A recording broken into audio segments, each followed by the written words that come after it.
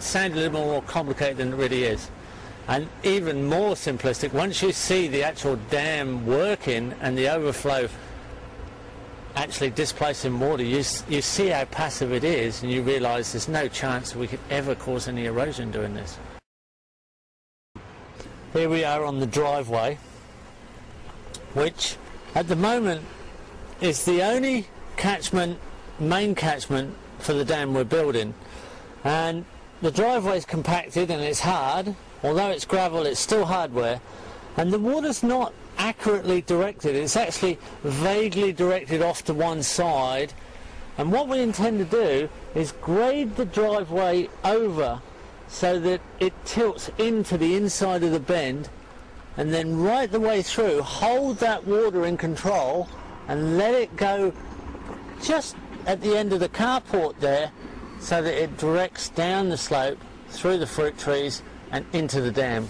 So that way we're going to get all the water from this driveway. Now the thing about driveways is, and all hard surfaces, is when there's a small rain, they get 100% runoff. So you get directed accumulated rainfall off the hardware to your catchment, to your dam. The landscape doesn't do that. When you have light rain, particularly after a dry period, it all soaks in and none of it runs across the landscape. But hardware runs because it's non-pervious. It's impervious, shall I say.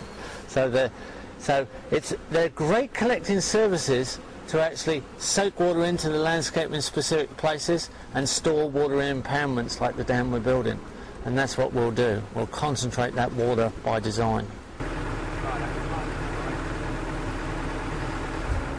Now, because we thought we were going higher, the back cut is above waterline. And that doesn't look nice when the dam's finished. So we're getting the driver to cut a ledge along the back of the dam, which is just 100 mil below water. And we're going to backfill it with some of our spare topsoil. So there'll be a beautiful, fertile, deep topsoil ledge